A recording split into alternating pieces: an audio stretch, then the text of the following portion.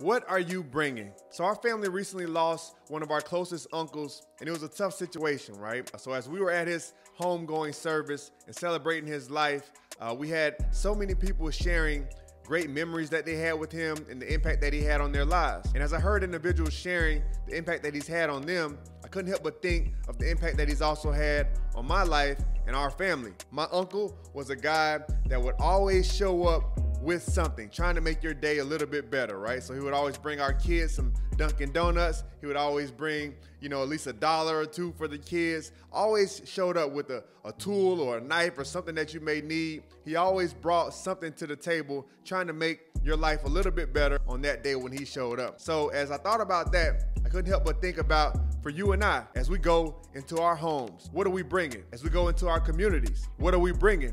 As we go into our place of work and our businesses, what are we bringing? How are we being intentional about making that space a little bit better than it was before we got there? What are we doing to make this earth and this world that we live in a little bit better than it was when we got here? What are you bringing?